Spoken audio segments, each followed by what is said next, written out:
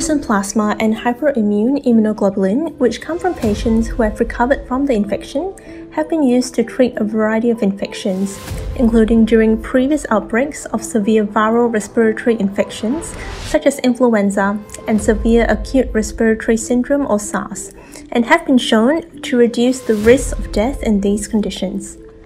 For COVID-19, the hope is that convalescent plasma will treat the disease through a process called passive immunization by supplying virus-binding antibodies that will help clear viral particles.